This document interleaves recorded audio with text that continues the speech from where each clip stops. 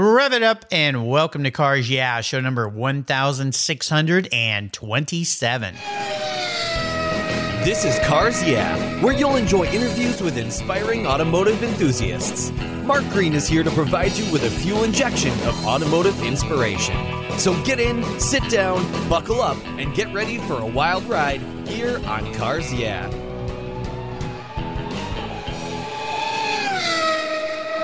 Hello, inspiring automotive enthusiasts, and welcome to Cars Yeah. I'm revved up and very excited to share with you today a guest calling in from, well, he's practically my neighbor, Fox Island, Washington, which is right here, right next to Gig Harbor, Washington, by the name of Craig McLaughlin. Hey, Craig, welcome to Cars Yeah. Are you buckled up and ready for a fun ride?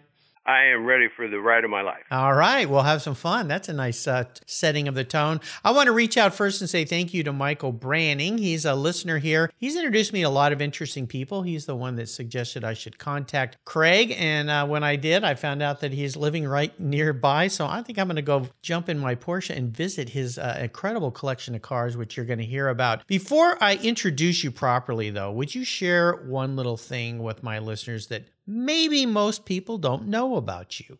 Things that people, my life is an open book. I have a lot of weaknesses and failings, and unfortunately, everybody that knows me knows those as well. That I can say there's two incidents in my life where I was actually investigated for things by proper authorities, and some of my closest friends know those. It was all turned out to be much ado about nothing, but I was investigated by the California State Board of Accountancy and by the bank and the federal government, actually. Oh, wow. Yep.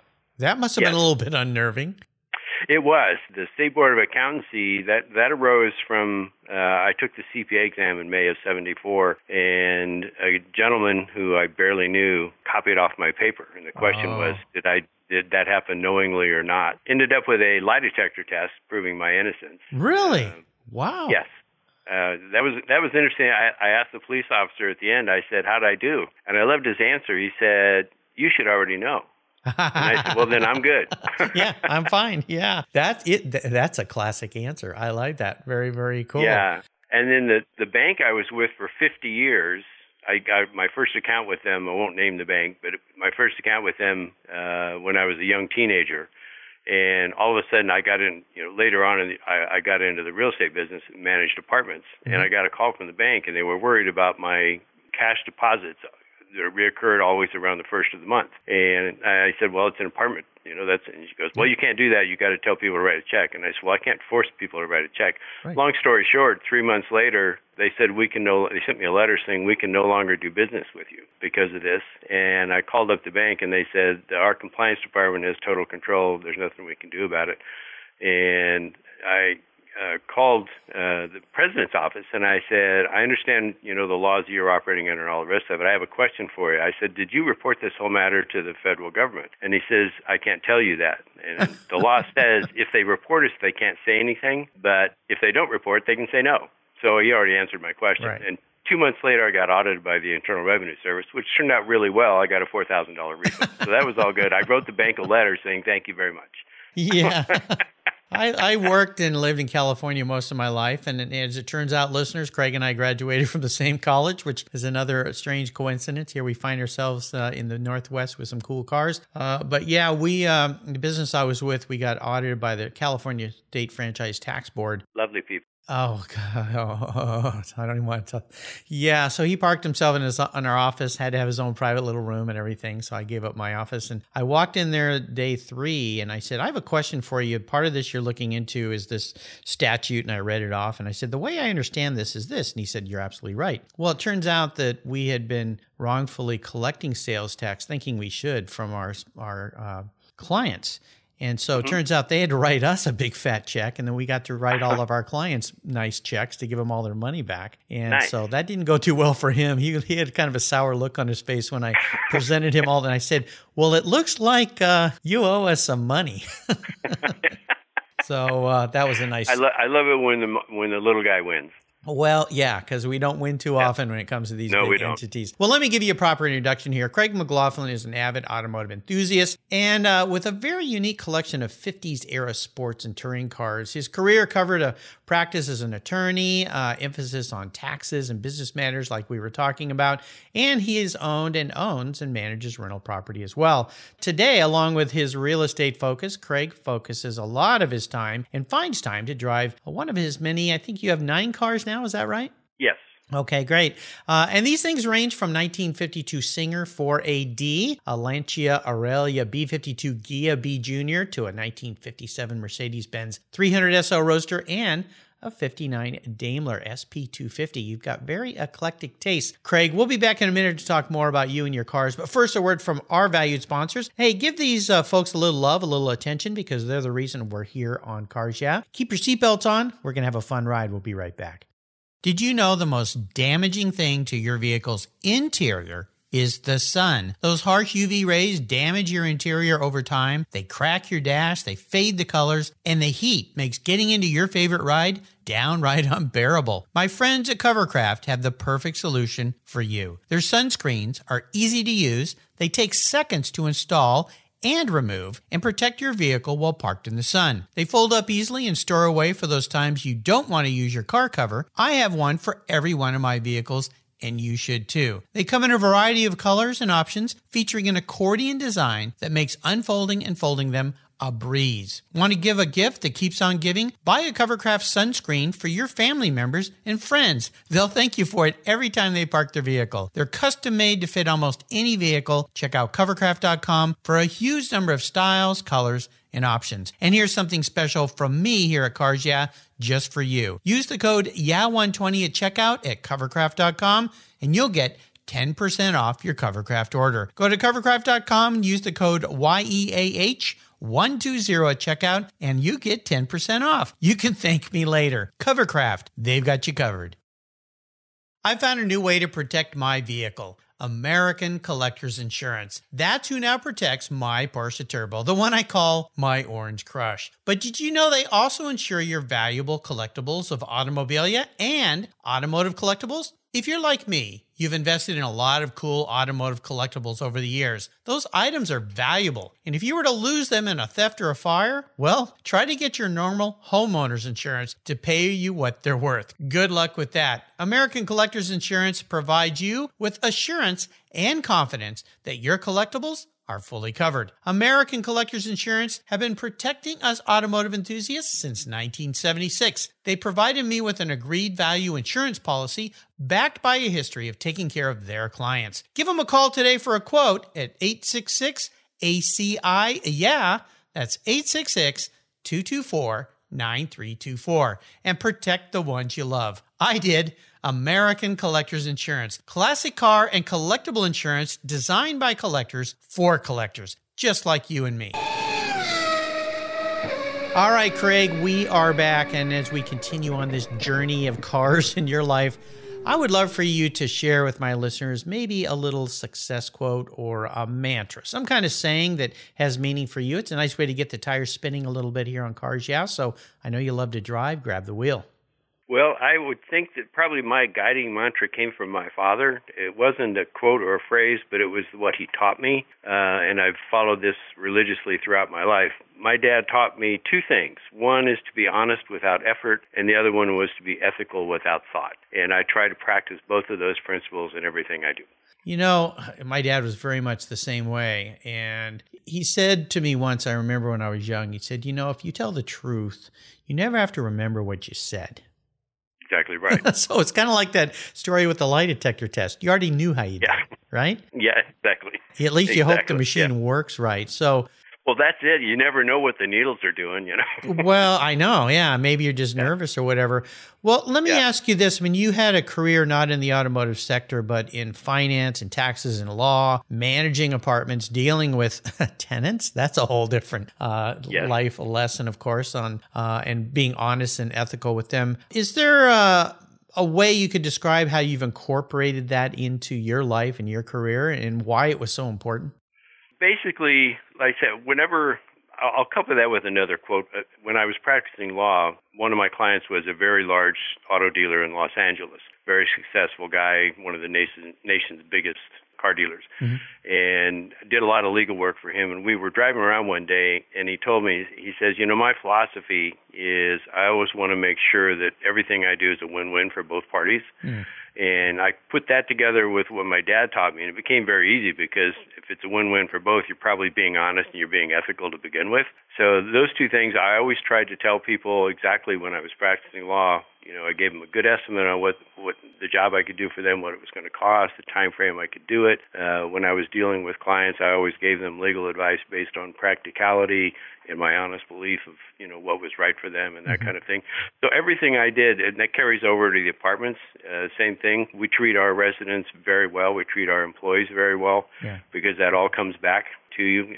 As evidence of that, with the COVID and everything that's going on, and some apartment people have collection issues and that kind of thing. We've had none of that.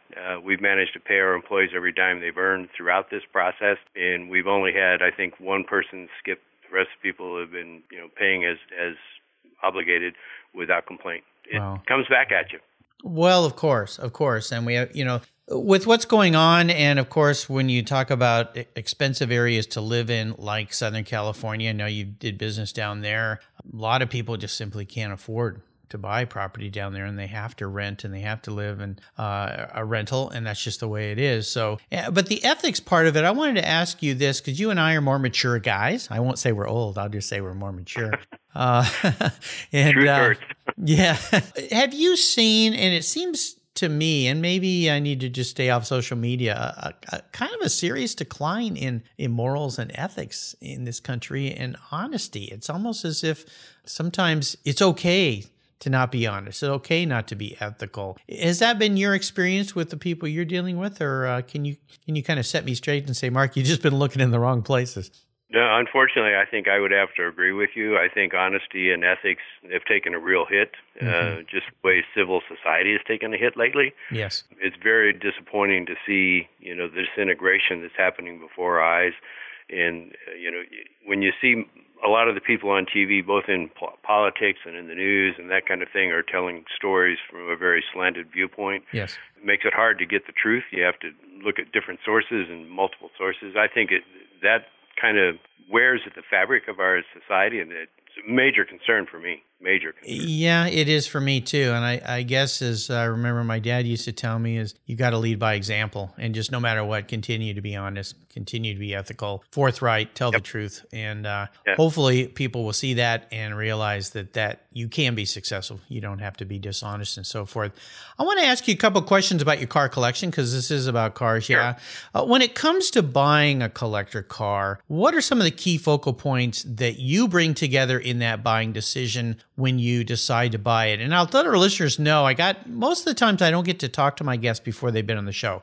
I always say this is like Forrest Gump's box of chocolates. I never know what I'm going to get, but it's always pretty tasty. But I got to talk to Craig last week, and he was in the midst of an online battle to try to buy a car through Bring a Trailer. Of course, I just had Randy Nonnenberg on the show not too long ago.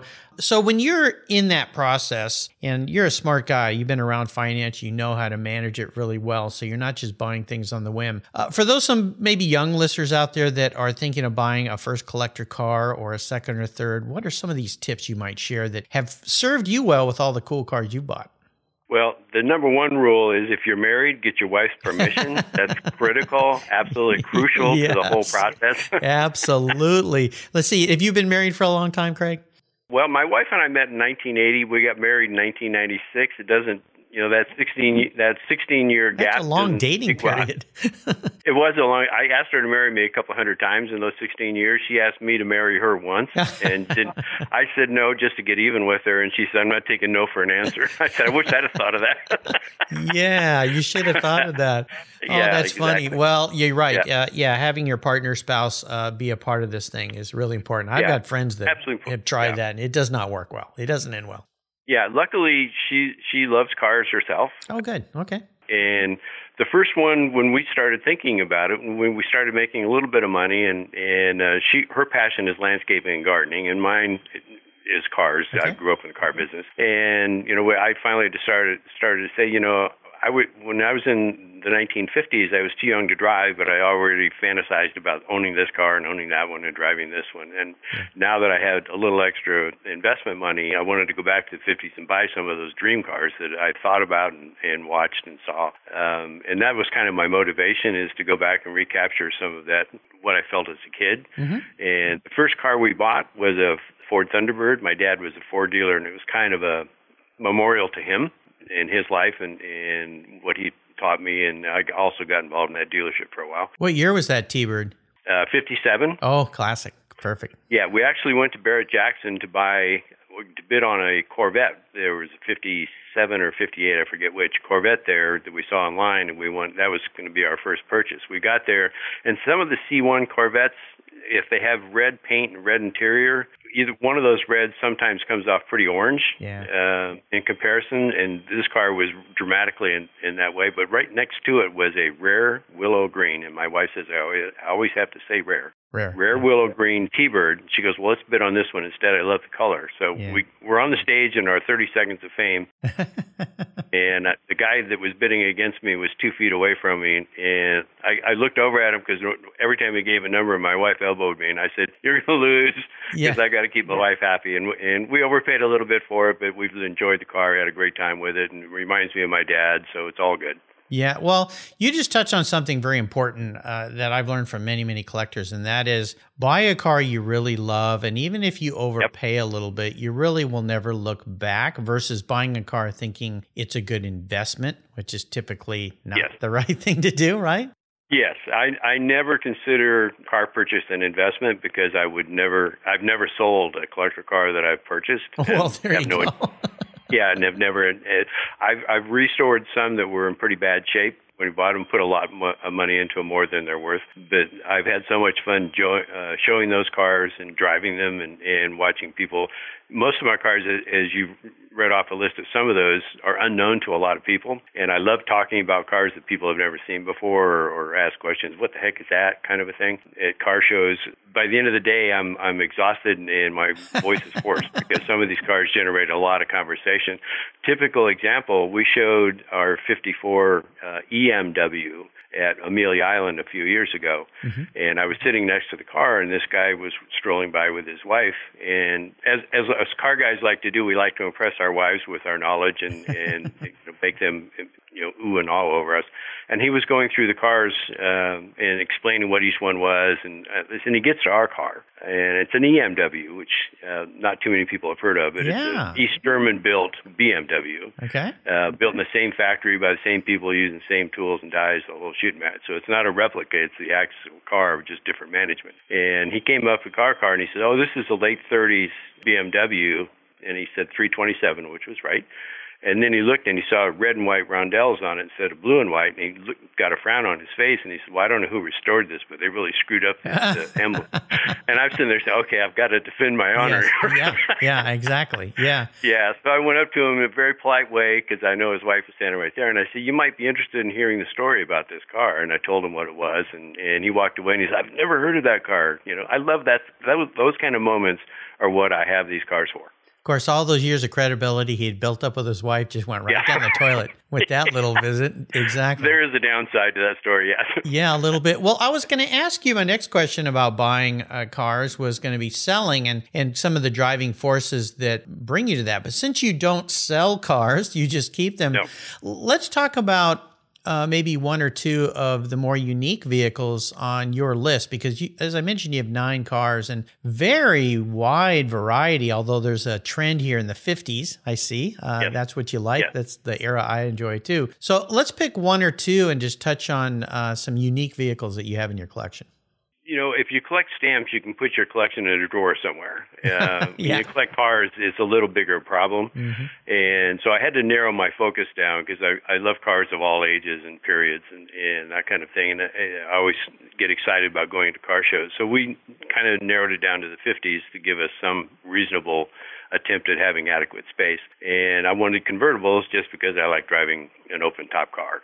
So that was kind of the motivation for starting the collection. And like I said, we started with 57 T-Bird. I will tell you the most recent acquisition is the most unusual one in the group. And you mentioned it. It's a '52 Lancia Aurelia B52 Ghia B Junior. Very Beautiful. long name. Yeah. Yeah. And there's only two of them. And I know the other one is in Italy. I've been in contact with the owner of that one. He's restoring his as well. And he's been a wealth of knowledge and help in that, dealing with that car. And what I like about it, it's very 50s in look. It's very 50s in colors, and it's unique. It's a hardtop. It's the only hardtop that we have. But I'm impressed with, it's a 52 car. It's a two-door hardtop, but it's very low. It doesn't, it looks like a Hudson Hornet that's been chopped and channeled. Yeah. And I just love the 50s look. So that was kind of one that really kind of jumped out at me. Yeah, the Lancia basically is such a unique car. No one's ever seen it. It's one of two. The other one's in Italy, like I said earlier, and it generates a ton of conversation. The other car that I think that I really like is it's a 53 Sunbeam Alpine Mark I. It was restored by the prior owner to match the car that Grace Kelly drove in To Catch a Thief. Same paint, interior, and that kind of thing. And that car does phenomenally at car shows. It's even won Best of Show, even though it's not your typical Best of Show multi-million-dollar, classic car. But it's a good people car, and we like people's choice kind of things. That car was at a car show that we were walking around, and we saw the car, and there were no seats in it, and it looked kind of odd. And we looked about 20 feet away, and the owner had taken the seats out and made big chairs out of them at Balboa Park in San Diego. Really? And they were just sitting there. Yeah. And so on the way home, my wife she goes, I love that car. We should try to buy that car. And I said, well, I don't know who it was. We didn't get a name or anything, but I'll call the show organizer. And I said, give him my contact and have him call me. And he did. And I said, my wife loves your car, and we'd like to buy it if it's possibly for sale. And he goes, your timing is perfect. I'm retiring. I'm buying a boat. We're going to sail the East Coast. I'm using the money from this car to help buy the boat. And I found out he lived 2 minutes from me. Drove over to his house with a checkbook, wrote a check for the car. And my wife has loved that car ever since. So sometimes things are meant to be. Let me jump back to this Lancia. Is yours the one that's blue and white? Yes. Kind of a turquoisey blue and white. I've seen your car. Yes. Oh, have you? Yeah, I have. Yeah. You had that at an event on the lawn. Oh, I'm trying to remember where that was. Was it down during Car Week in Monterey, Pebble? Well, you've got a very good memory. I've only owned this car for a few months. So someone else? Okay. Yeah. Yeah, it showed at Pebble in 2007, I think. Yeah. Okay. Yeah. On Sunday. And the history of that car from there, it went to auction in Arizona. A German fellow bought it in 2007, right after the auctions were over, or the show was over, and spent from 2007 until we bought it in Europe, never got registered or licensed, so it was never used that much. Went from dealer to dealer, ended up with a dealer in Italy, and that's where I bought it from. I was looking on the computer, like I do. Sometimes I just see what's for sale and what's out there, and I just love the look of the car, and read a little bit about it and got pretty excited about it. So I called the Italian guy. One nice thing about the car being car guys in the car business, and the people you meet and the network you develop. This car was in Italy, and obviously I'm few thousand miles from there, but I called a friend of mine in Israel, and I said, who's a car guy, and I said, do you know anybody in Italy that might be able to go do a drive-by on this car? And he goes, absolutely. I've got a guy an hour from there, and he's got a full-time mechanic to take care of his collection. He'll send the mechanic down to look at it for you. Wow. Called him, and the mechanic went down, drove, and he says, buy this car. It's a beautiful car. It's got a little bit of work to do, but, because it hasn't been maintained properly. Yeah. But it's a good car to buy. So that gave me some sense of security that I was doing a good thing, and put it on the boat, got it here. It's got a very unique paint job, and it kind of reminds me, I subscribe to Cavallino magazine, and their current issue has a Ferrari it's a Ghia-bodied Ferrari that has a very unique, similar kind of paint scheme where part of the car is one color, it's a salmon color, the other part's gray. It kind of, when you were describing this, I went, I think I've seen this car before, and I think part of my memory being good here, which sometimes it isn't, is since we're we're recording your show here a week after what would have been Car Week. All last week, I was looking at pictures from past car events. I've been to Car Week for 30 years in a row, so this was going to be my 31st, sadly. And I was pulling up old pictures and memories and pictures of people, and that car popped up because you had mentioned it, and I knew I had seen it and taken a picture. I've got a library of over 100,000 images, so it took me a little while because I haven't categorized my car. There's just too much work there. But very cool. Well, we're going to take a short break and thank our sponsors, and we come back. I'm going to talk a little bit about your passion, how you got into cars, even though that wasn't part of your world. So sit tight, keep the seatbelt on, and we'll be right back.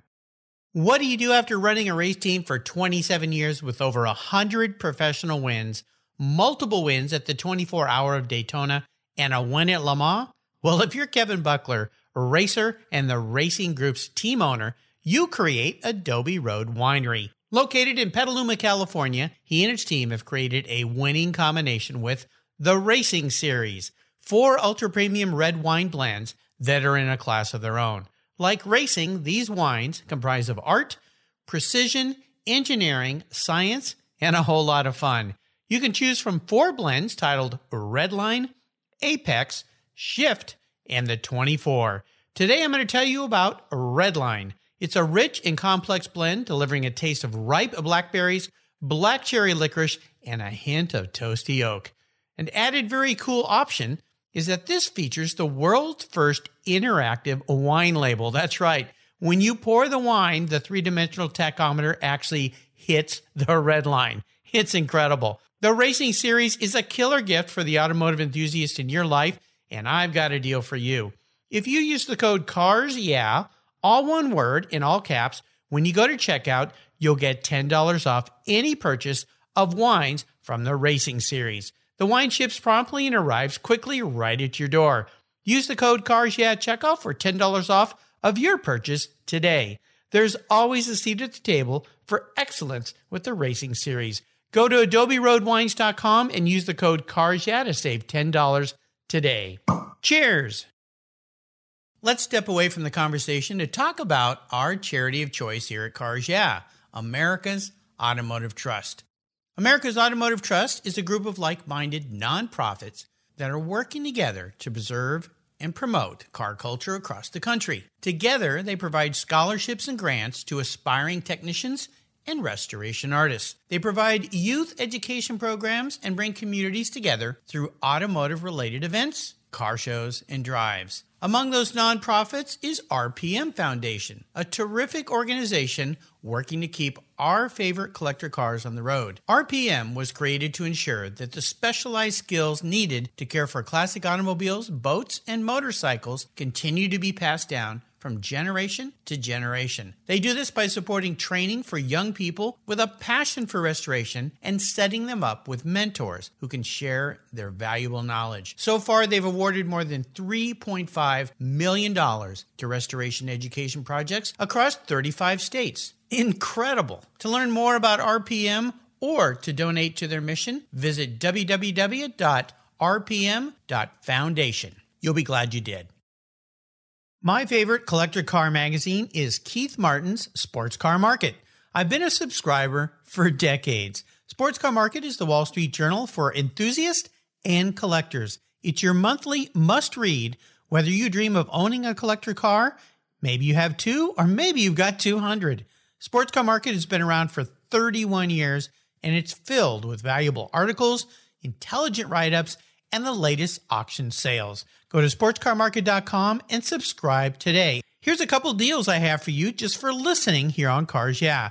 If you use the checkout code Cars Yeah, you'll receive a 50% discount on your digital subscription at Sports Car Market. That's an exclusive offer from Cars Yeah. And guess what? Here's another deal. If you'd like to get the actual magazine, use the code BSH for buy, sell, hold. That's code BSH, and you'll get $10 off your annual print subscription. That's right, $10 off. Both of these are exclusive offers here at Cars Yeah for Sports Car Market Magazine. Just go to sportscarmarket.com and get your deals today. All right, we're back, Craig. You know, one thing I neglected to ask you that I ask all my guests is, To share a big challenge that you faced in your life and how you worked through that and what that taught you as a lesson that you could carry forward, could you take a maybe a short dive into one of those situations? Well, I talked about it a little bit before.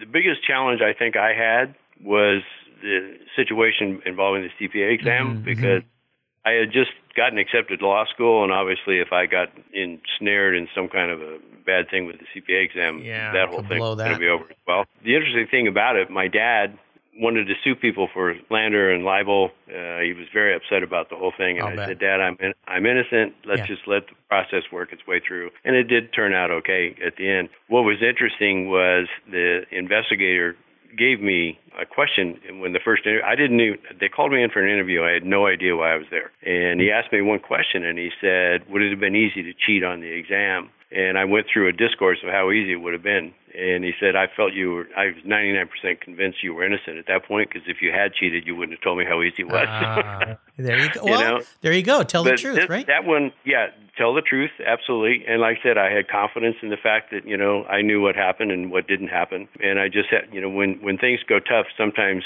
calmness and serenity and confidence in who you are pays huge dividends, because other people tend to overreact or fire back or something and make things worse. Right, exactly. Very well said. Yeah, and the other incident when I bought into my dad's dealership and found out I was very good on the parts and service side of things, but horrible on the sales side of things, which doesn't define your strengths. Yes. So I came away, from that experience, and I'll give you two examples of why I wasn't a good fit. And I know dozens of car dealers, and they're all great guys, but it just wasn't for me. But I had one meeting with my used car guy. We weren't selling a lot of used cars, and I said, we have a 30-day warranty on cars. I said, what happens hypothetically if the transmission falls out of the car 6 months later? Are you going to help that guy? And he says, well, probably. That's a major thing. I said, well, if that's the case, why don't we extend our warranty to 6 months? Because that's what you're doing. And he said, his response to me was, if we do that, everybody's going to want to come here and buy a car. And he was upset by that. And I'm sitting there saying, okay, that I said, okay, this obviously we've got an issue here. And my second example, a salesman came to me and he says, I just can't close the deal on this guy. He thinks, the price is too high and stuff. So I walked in and I sat down with him and I had the invoice with him. And I said, what do you think a fair percentage over my cost would be for this car? And he threw out, I think, 10% or something. And I said, okay, if I add 10% to my cost, the price will actually go up, not down. There you go. Because and he says, I don't believe that. I turned the invoice around to him and I showed him, here's my net price. And I also showed him, I said, here's my advertising bill, which I get back. So my net price is these two. I said, no other dealer will probably tell you that. And he turned to me and he says, that's just a fake invoice you show the public. I'm sitting there saying, seriously, I want you to buy a car from me, but I don't want to go to prison making that happen. I'm not going to give you a fraudulent. So I felt that, I was a square peg in a round hole kind of thing with those two experiences. And to get past that, I've always been really good at school. And I told my dad, I said, I think we need to do something else. This just isn't working for you or me. Yeah. And I went back to school. My wife was still getting a PhD in psychology at Berkeley, and I went back to get an MBA just to kind of clear my mind, and it turned out to be a good thing. An MBA to clear my mind. Craig, you are one heck of a guy. Wow. A lot of people go fishing to clear their mind, or they go for a drive. But you got an MBA. Exactly. Wow, impressive. It was a good move on my part. Recharged my batteries, and I met some great young, energetic, very enthusiastic, brilliant kids. I was 20 years older than everybody else in that class, and I was called Grandpa, which was all okay. Yeah. But it was a good move. So no doubt. I came where I think what you have to do is your interest and your skill sets have to match the job you want. Yes. Because if they don't, then you're just going to be spinning your wheels. You're going to be unhappy for sure. Share a little story with us that instigated this personal passion for you that you have for cars. Obviously, you love cars. So what was that pivotal moment when you knew you were going to be a car guy? Well, as I said, my dad was a car dealer. I grew up in the car business.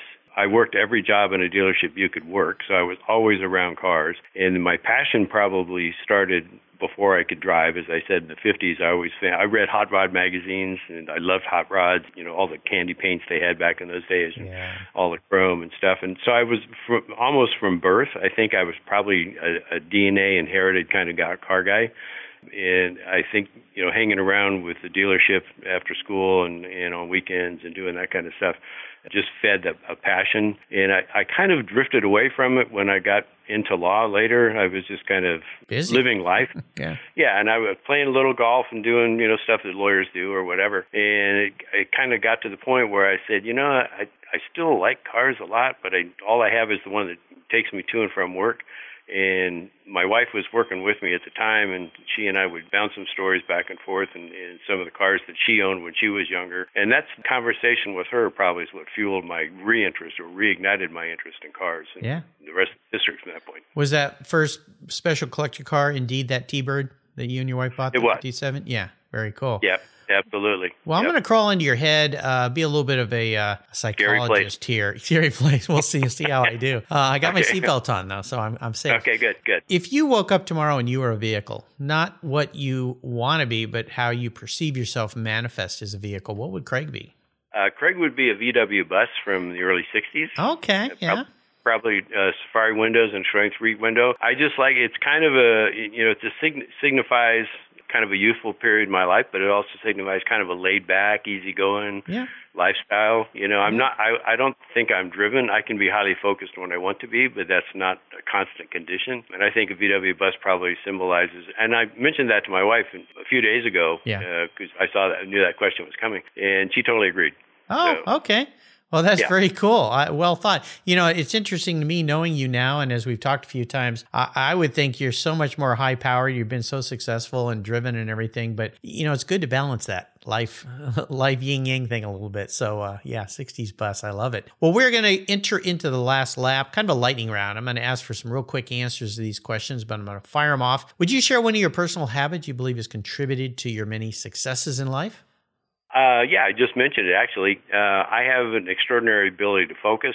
When I have a task at hand, World War III could be going on around me, and it doesn't bother me that much or at all. I don't even notice it. When I have something important that I want to get done or learn about or enhance my skill sets or whatever, I can bring 110% to that pretty easily. What's one of the, I'm going to expand on that a little bit that might help people. What's one little trick you might offer to somebody who has a hard time focusing? Well, that's a good question. I think, number one, if you're going to focus on something, I think it has to be something you find of interest. Otherwise, you're swimming upstream. And I think sometimes that's a signal. If you're having trouble focusing, it may be something that you're chasing that you shouldn't be chasing in the first place. There you go. Because it seems to me, and it doesn't have to be work related. Anything, a task around the house or whatever. If you have an interest in it, enjoy it, and want to get better at it, that kind of thing, I think the focus comes much more easily than it does if you're doing something that, like if someone said you want to learn how to pull teeth, I'm not sure I could focus on that. How do you know I'm going to the dentist tomorrow? Oh. Luckily, they're not pulling any teeth, so that's a good thing. Yeah. How about if I could arrange for you to have a drink or a meal with anyone in the automotive industry, living or deceased? Who would it be? My dad. Your dad, yeah, me too. Yeah. How about the best automotive advice someone else has ever offered you? What would that be? Gosh, that's a good question. I would think, well, interesting you say, don't buy things on a whim. I can't honestly say I followed that you rule. You followed that, yeah. Because I'll tell you a story that's a classic example. The Singer, 52 Singer 4AD. Again, I was looking at the computer and I had a picture of that car. At that point, I'd never even heard of the Singer brand. I had no idea what it was. And I was just reading about it with the picture on the computer. My wife walked through my office and she goes, "Oh, it's Singer 4AD." And I turned around and said, "How in the hell did you know that?" Yeah. And she goes, "When I was 8 years old, my older brother had a friend whose father owned one of those cars, and she and her sister dressed as witches in a Halloween parade and got to ride in the back seat in that car, and she remembered it like it was yesterday." And that little story prompted me. I said, "Well, I'm buying this car." It was for sale for like $3,000 or something like that. And I said, "I'm going to buy it in your honor, and we'll fix it up, and you can remember being a witch in the back seat." So sometimes a whim does strike me. Same thing with a Lancia. My wife only 3 times out of the 9 cars she's said, "Go ahead and buy it." One was the T-Bird. She loved it. Then one was the Singer. And the third time when she came through the office, she saw the picture of the Lancia on my screen, and she goes, "Buy it." She didn't even know what it was, but she loved the car. And I said, "Enough said. I'm on it." You married the right gal. Oh, absolutely. Yeah, absolutely. Matter of fact, I think that anybody that wants to be a happy car collector has to have a woman who loves cars. Yeah, the Singer, it's an interesting car to me because my dad had a 49 MGTC, and to me the Singer looks like it looks like an MGT series, but kind of almost, and I don't mean to be disrespectful, but like a little clown car. Like it's squished in and puffed out a little bit. And I don't know if you've ever seen, there's a great, when I was looking this car up last night and I knew we were going to talk today, there's some great photos taken of Sammy Davis Jr. and Marilyn Monroe with the Singer. Have you seen those pictures? I've got them. You got them, yeah. I've got a big, thick steering binder. My favorite one is the Singer 4AD with Marilyn Monroe laying across the hood. Yep. And I said, if you look at the car really carefully, you'll see that the front fender is bending up into a smile. You mean there's a car in that Marilyn picture? Monroe's. I didn't know there was a car in that picture. Oh, yeah, I guess there is. Yeah, I guess there exactly is. Right. Yeah, there's a great shot of Sammy Davis Jr. kind of flying into the shot almost. With her, and there's another one, the dancer, Dennis O'Connor, I think is his name. There's a picture with him. There's quite a few stars that car got photographed with. Yeah, very cool. Is there a great resource out there when it comes to collecting cars that you really love? Absolutely. First thing I do when I buy a car is I look for car clubs of that mark. Yeah. And join them, because there's guys in there that have owned some of these cars from new, that know all the foibles about them, where to get parts, the history of the cars, some interesting stories about the manufacturer, that kind of thing. I find car clubs amazing. Yes. At one point, I belonged to 18 different car clubs. Oh, my gosh. Both here in the States and in the UK, and found all of those associations to be tremendous assets in developing a richer sense of the car, and also, in restoring them and getting authentic parts and that kind of thing. Car clubs are tremendous. Yeah, incredible resource. How about a book? Is there a book you might share with our listeners you think they should read? Well, I think that when it comes to car books, one of my favorites, Burt Levy wrote one, The Last Open Road. Yeah. And I love that book. It's based on actual fact, but it's got sense of humor, and it's an easy book to read, and I just like his take on things. I remember him talking about a race, I think it was in Wisconsin at Road America, I think, where Phil Hill, the young kid, he didn't mention him too much. He just said a young kid from California was racing against the Cunningham team in an XK120, and the Cunningham team had come back from Europe, racing at Le Mans, I think. And it just, the richness of the fabric that he takes actual happenings and puts it into this story with his sense of humor. I love that book. Bert's been a guest several times on my show. He's become a friend. I've known him for a long time. And he took that Last Open Road book last year, and he made a 50s style radio show audiobook out of it with all these different guests, many of them being famous, one of them being me, actually. He asked me to do a little cameo in that, and I'll put a link to that. It's a really fun listen. It's done with sounds and voices. And I would love that. Oh, it's just marvelous. So, listeners, check that out. Get that. It's just hilarious. Bert is an incredible guy, and he has a whole series of 6, 7, or 8 books now. I've got the whole set. I met him at Amelia a couple of years ago when we were back there showing that, and he had his books there. I bought the whole thing. He's a character for sure. All right, we're up to the checkered flag here, Craig. This could be a very difficult question for you. I'm going to buy you any cool collector car on the planet, but here's the deal. You can only have one collector car. That means all your cars have to go away. Now, if you have one in your collection that would be the keeper that ticks all the boxes, that would be the way you'd answer this. But if there's another car out there you've really lusted after, I'm going to buy it for you today. You can't sell it to buy back all your cars with, so that little economic trick is off the table, because I know you're a smart guy when it comes to economy and finances. So what would that one car be that ticks all the boxes for you? Ferrari 250 GT short wheelbase. Ah, okay. I have expensive taste way beyond my ability. Yeah, we all do. Most of us do. Well, it's a marvelous car. In fact, just recently I had, and she's going to come back on the show, I had Cece Muldoon, who's a Ferrari expert from Europe, UK, on the show, and she talked about her dad having one of those when she was a little girl. She actually sent me a great picture of her sitting on the fender when she was probably, 10, 11, 12 years old. Yeah. Wonderful car. It does it all, right? I mean, it's street track. I mean, it's everything. Yes, yeah. I mean, it's just, I love the lines. I love the history of it. It's just a magnificently done car. Yeah, they're beautiful. What color would you like yours to be? Has to be red and tan. Red, Rosso. Okay, there you go. Yep. All right. Yep. Well, I'll get to work. I knew a few people that have those. They're going to command a big price, though, but that's okay. That's okay. Yeah.